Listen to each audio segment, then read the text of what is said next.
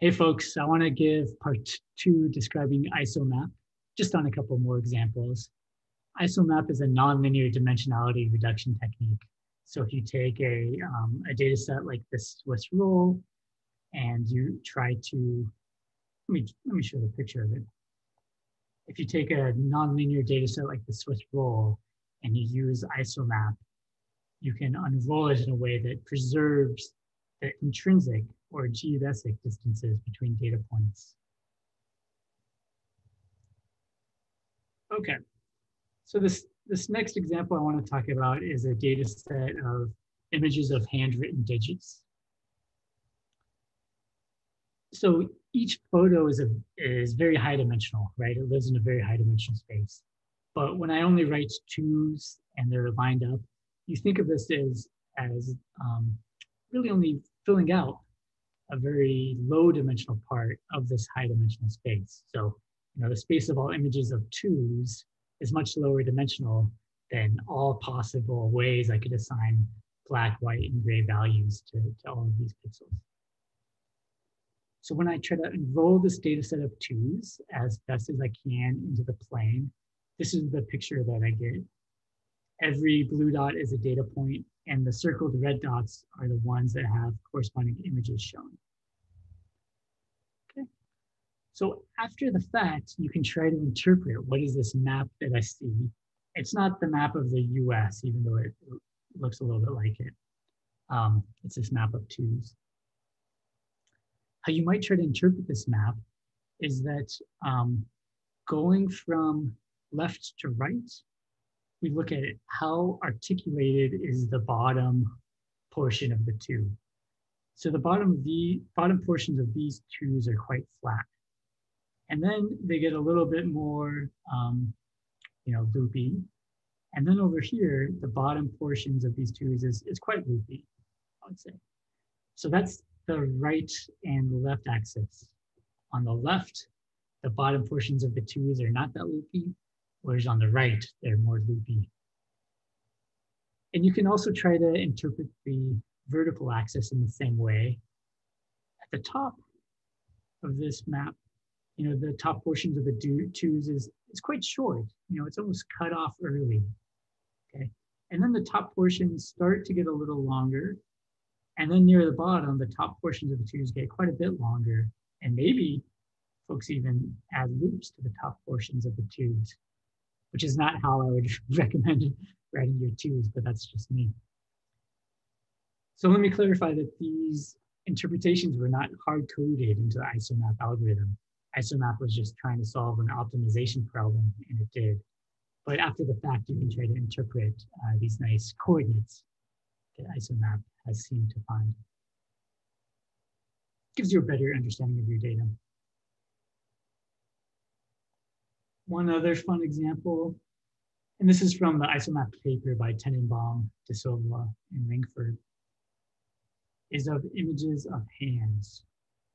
So many photographs were taken of somebody's hand. So I think the wrist was held in place, or maybe the elbow, the forearm.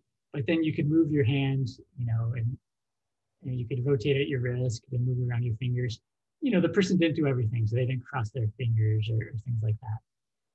The data points, the photographs weren't taken in any order. It's not like this image was taken, then this image, then this image, then this image. Nor was it that this image was taken, then this image, then this, then this, then this. Okay. All these images were taken at random, but Isomap is still producing a coherent layout of this data set. The horizontal axis is measuring how rotated is the wrist. So on the right, the wrist is flat, whereas on the left, the wrist is rotated in this more vertical way. I shouldn't move my fingers, but on the left, the wrist is rotated, and then on the right, the wrist is flat. Now the vertical axis is some measure of how extended are your fingers. So at the top, the fingers are very extended, and then at the bottom, the fingers are retracted all the way into a fist. Okay. So once again, Isomap did not ask for these coordinates.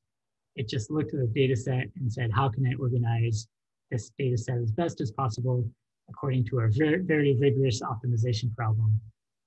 But it does give you a nice interpretation of how you might think of a lower dimensional structure on the space of these quite particular images.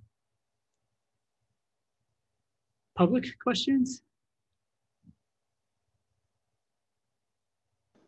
If I could just ask about like kind of a general idea of how you could use this, is the idea that you have like a data set and you can create this isomap, and then if you got a new data point, you could like put it on this coordinate plane and then measure like finger extension and wrist rotation? Or do you somehow want to go the reverse direction? That's one thing you could do for sure. I would put this in the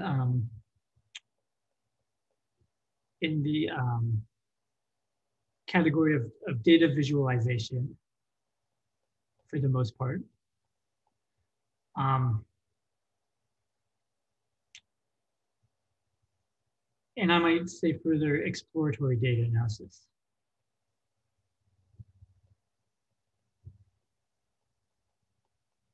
Okay. So we are working with data sets all the time, right?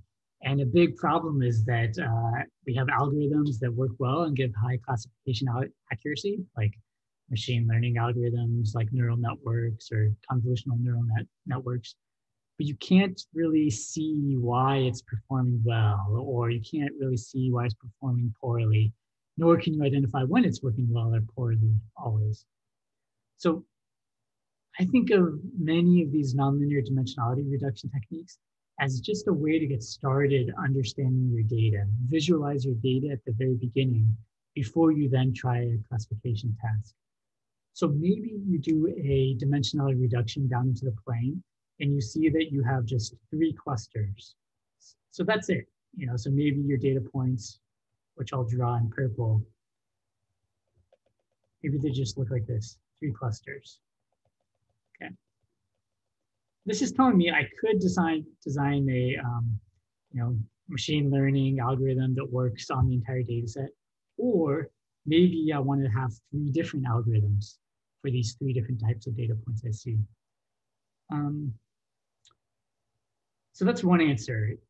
You could think of dimensionality reduction as a way to visualize data, just to get a sense of it, which can prevent against some large errors that you might make later when you really misinterpret how to handle your data because you can't visualize it at all. Another answer would be that you might try to use these coordinates as features, okay? But I think that's more often done with linear dimensionality reduction techniques. Like PCA features are frequently used, in machine learning tasks. I don't think that's done as much in nonlinear dimensionality reduction. So I don't know if I gave the canonical or a very complete or good answer to your question, Sam, but that's my first attempt.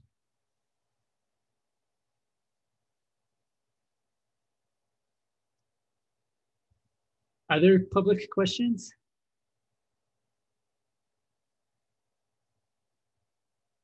Thanks so much.